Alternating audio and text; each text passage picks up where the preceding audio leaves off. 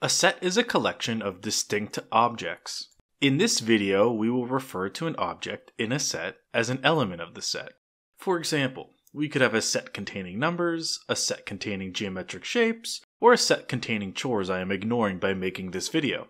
In each of these sets, we have a collection of distinct elements. Basically, no element appears more than once within our set.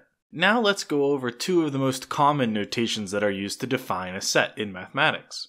When we have a small number of elements or a simple pattern for the elements our set contains, we use roster notation to define the set.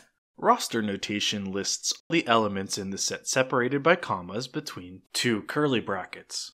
Set A here is in roster notation and has a finite number of elements. This set N, the set of natural numbers, is in roster notation but has an infinite number of elements. Notice the pattern established by the first three elements. We see positive numbers increasing by 1, and what we do is we imagine this pattern continuing towards positive infinity. This ... tells us to continue in this fashion indefinitely. So this set contains an infinite number of elements, basically all of the positive integers. Here are a few more examples of roster notation. This particular set is a special set which contains no elements. We just see curly braces with nothing in between, or no elements within it.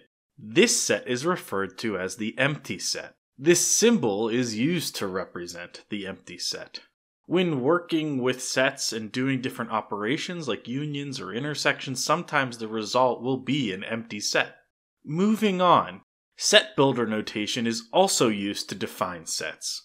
This is used when the items in the set may have multiple conditions, or it is just easier/shorter than listing out all the elements, like in roster notation. Set builder notation lists the conditions that must be met for an element to be contained within the set. For example, this set J is in set builder notation.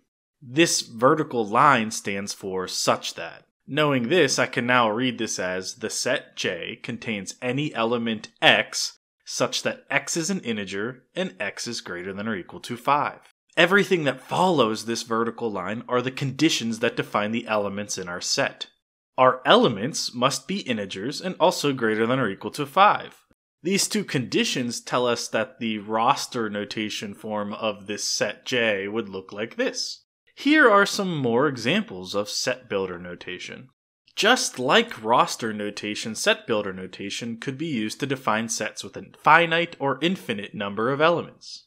It is sometimes more convenient to define a set based on the conditions of the elements instead of listing out all the elements one by one. To see more videos involving sets, check out this playlist here. I'm Joe, and thanks for spending some time with me.